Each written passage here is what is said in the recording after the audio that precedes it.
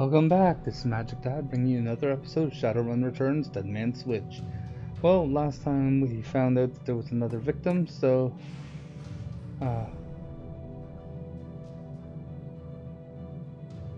Oh, they're arguing about me coming in, the detective, so we're going to talk with Shannon here. That man is a butt. She stares daggers at Mikulski from across the warehouse. But there's no helping it now. I should just be grateful you were able to collect the items before those clods carted everything off. Can we still summon the spirits? Not from here, I'm afraid. Spirits such as these have domains to which they are anchored. We have to get back in there.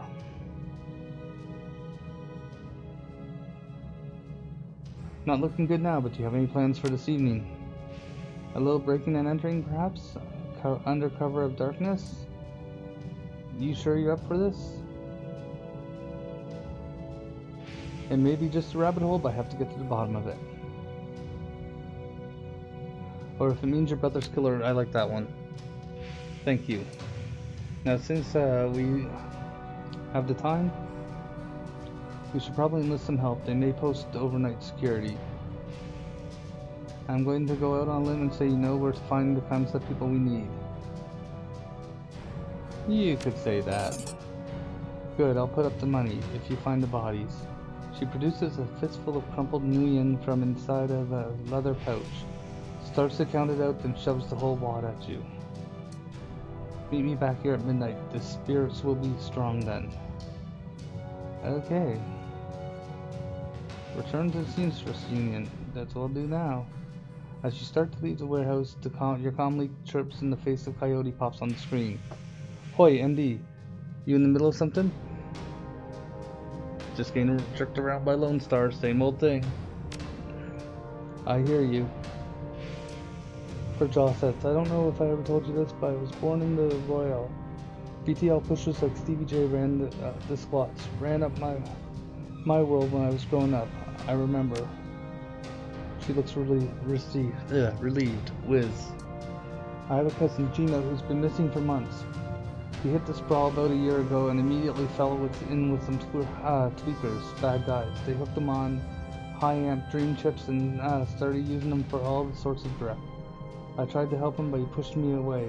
Then he disappeared. I've been shooting at BTL labs ever since, trying to find them. So I'm guessing you got a new lead. It's not a lead. Her face lights up. She's running hot. She has a serious edge. I know exactly where he is this time. Got an old friend who eyeballed him herself. I'm on my way. Paco's with me, but we could use another hand. You in? I need you right now. I'm on my way.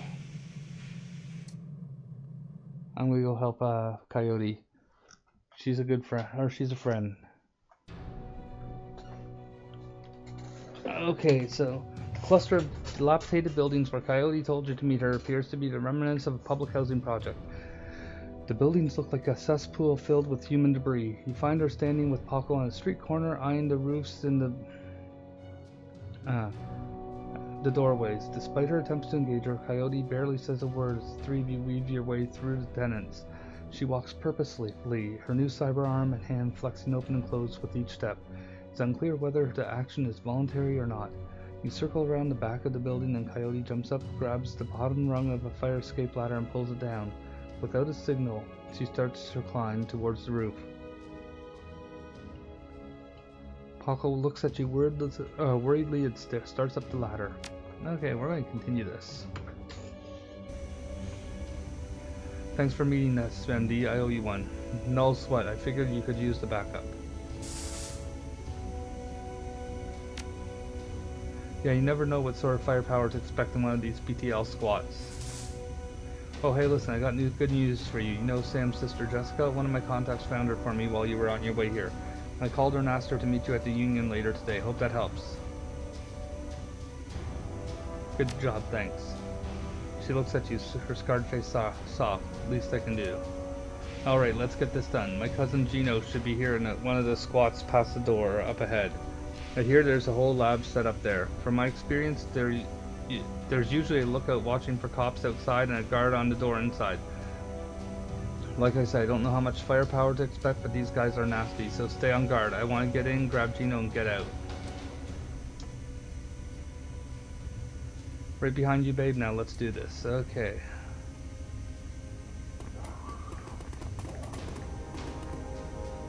PTL Clocker. The orc looks twitchy, his eyes rolling in his head. He scans the three of you, looks past to see if there are others, clicks his lips, nods throughout as if going through some sort of internal checklist. Hoi hoi, how you doing? Good day for a trip, ain't it? She leans in, whispers in your ear. This guy's a clocker, trades work time for chips. Part salesman, part lookout. Probably has a signal device for the guys inside. You wanna go on ride? What kind of rides can I go on? Well, we got it all. We got it all. Yeah, what you want to do? You want to do some crime? You want to do some bad? We can hook you up. Don't roll that way. Want to be a hero? Be a hero. We got fairy tale, direct tremors, love. You name it. And you can slag and frag till your heart's content. That's the real thing, right? Slagging and fragging? Don't matter what the trip is as long as there's slagging involved, right? Coyote's eyes are hard. Her pupils tight like little pinpricks of hate. You do stuff too. You do snuff too, don't you? Yeah, maybe, for the right price. You can feel it. What's it like? What it's like to die? What it's like to kill? Just let me in. I'll see you around after this. Probably see you lots. Okay. Cornered woman, our concerned woman. Let's talk to her. The woman is probably in her 30s, but hard times have aged her. She looks at you with concern. Don't do it, friends. Don't slot that direct they're selling. BTLs are killers. Theirs most of all. Sound like you know from experience. She pulls her hair back to show you, no implant. Then her mouth tightens and her eyes well up in tears. I do. I know. I lost my husband, lost my son, lost my daughter. My daughter. They use her to record. Do you have a pass card to get in there? No, but Jamal has my son's card. Took it off him when his brain fried. Jamal's down the hall. Don't know if he'll give it up, but that's between you and him. What kind of guards do they have on this place? They're serious. This place is backed by Yakuza. Oh, lovely. Japanese mafia? Oh man. How many and what kind of firepower? There's a guy in that corner, Charlie. He sells the passes to get in. He's not tough. Blind in one eye. There's another 5 or so wandering around. 2 of them are bad news, covered in magic symbols. Mean. She's amped, ready. 5 or 6? That's not so bad. When we have surprise on our side. Any chip heads on the lab? Inside the lab? Yep, all day, all night. They can be dangerous too. Chip heads dangerous? Once someone's chipped, they can send them any program they want, make them do whatever, turn them into whores, killers, anything. Looking for a kid named Gino, know him? Who doesn't? He's here all the time. Gino's a clocker, trades his time for chips. Like their little errand boy. I saw him go in there just this morning. Hasn't come out, so I imagine he's riding a dream chip. Gotta go. Okay.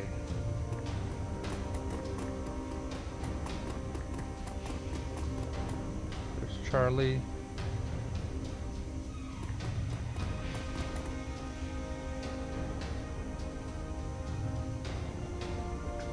Need a pass, 15 million each, 150 for the lot of you. Gotta let you come and go as you please. You can chip in there and we'll keep you safe while you ride. BTL chips are separate costs, last about 3 hours. Prices vary, but buy those inside.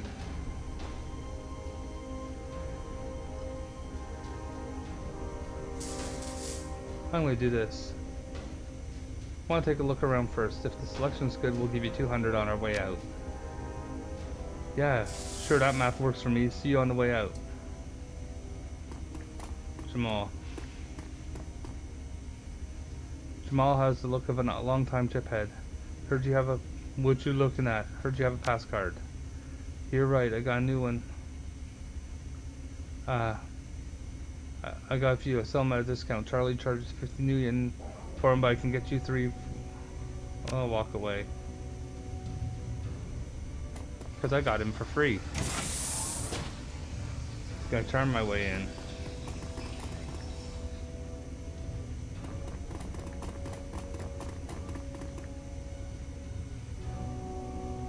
Okay. Let's take a look around. The entire floor of this tenement has been given over to a chaos of technology and squalor. Across the room, a chromed-out Decker argues loudly with an armed thug. Abruptly falling silent as they turn towards you, the shotgun-wielding thug squeaks in panic. "It's the crew who took out Stevie J's place. I told you it was only a matter of time." Yakuza Decker, the man with the cyberdeck, calmly speaks with a heavy, digitized voice. "You messed with the wrong BTL lab. This is a Yakuza operation. With the push of a button, I can make these tweakers into my own personal killer puppets. You're fragged." "MD, don't attack any of the chipheads. They don't know what they're doing, and you could hurt Gino." "No civilian casualties, got it. I have a concussion grenade, but better than fragging the tweakers if they get caught in the middle." Okay.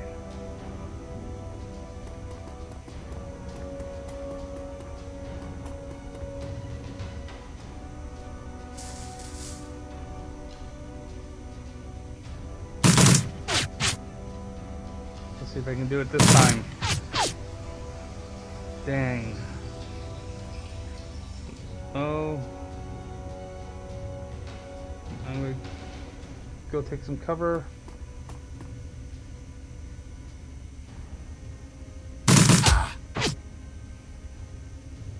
Coyote.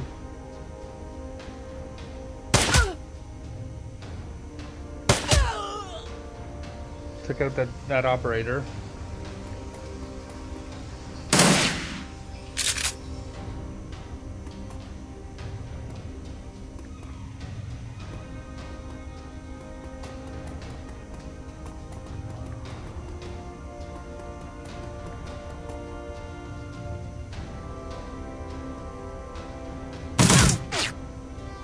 Shoot.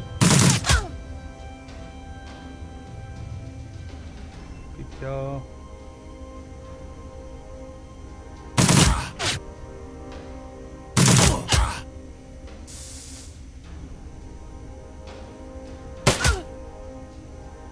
I'm gonna try to finish her. No, I didn't. Okay. Ow.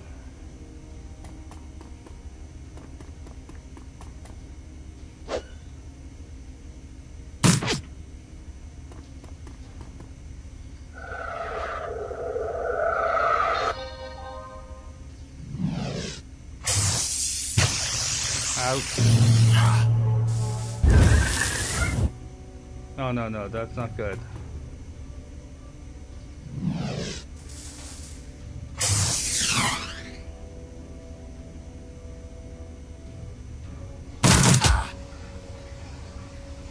Oh crap, I didn't want to shoot that guy.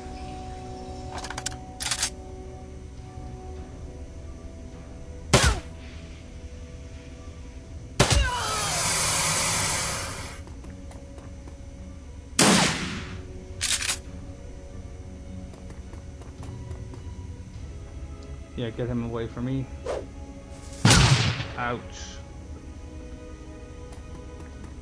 I'm almost dead. I will die in a moment. I don't like this. Okay, good. I'm up.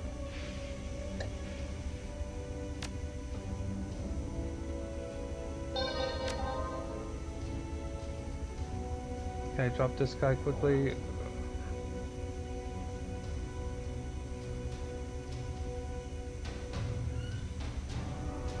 I'm gonna go over here and get some cover.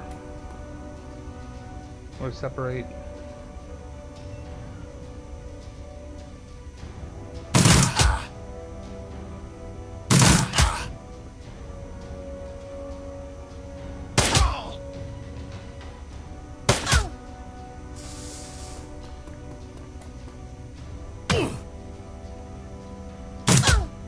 Ouch.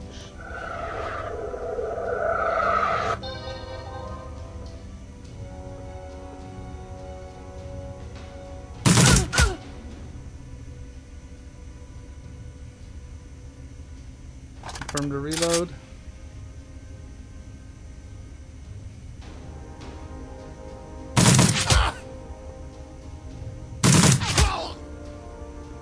Took him out. And she's almost down. Oh no, she's not yet.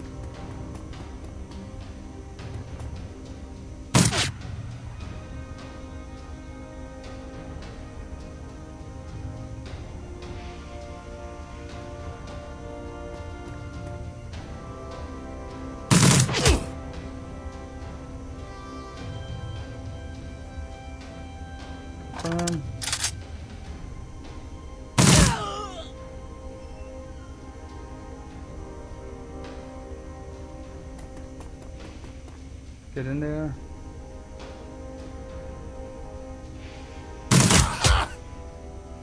One more shot, maybe.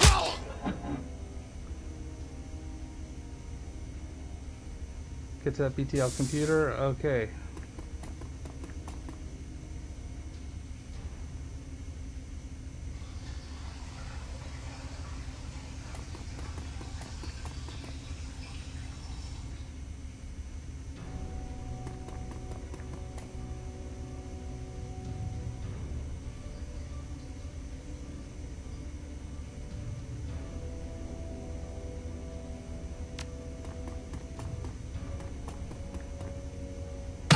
Ow. Ow.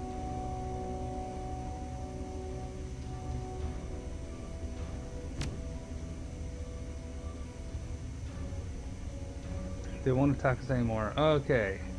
I just turned them all off.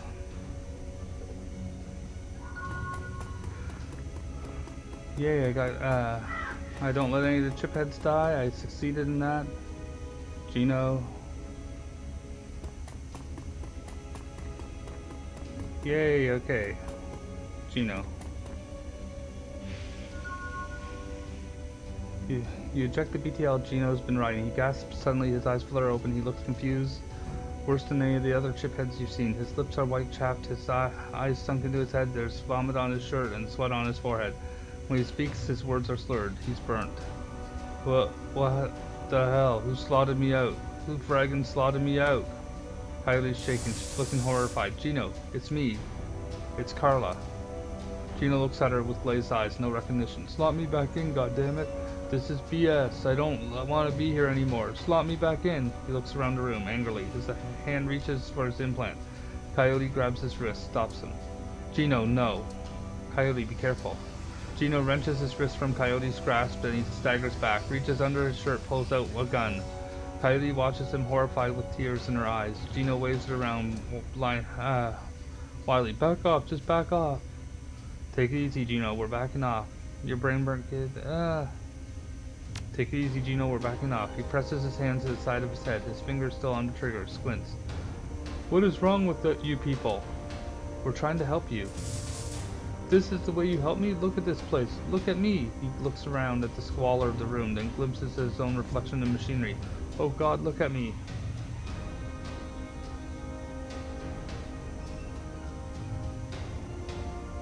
Those chips aren't reality, Gino. Come with us. It's real to me. I can smell it, touch it. I can friggin' taste it. I was God in there. King. I was a king. Can you imagine it? He looks around the room, sees a squalor. The bodies, then glimpses at his own pitiful reflection in the machinery. No, no, no, no, no! Coyote shows something, but it's too late. Gino jams the gun into his data jack, pulls the trigger. There's a pop, barely a gunshot, and it's gone. I'm sorry, Carla. I'm so sorry. Coyote looks to you, tears in her eyes. I'm not stopping, not now, not ever. She looks at Paco, then back at you. A real rain is coming to Seattle, and it's going to wash the scum off the streets. I'm going to burn down every fraggin' BTL shop in the sprawl until they're gone. Every one.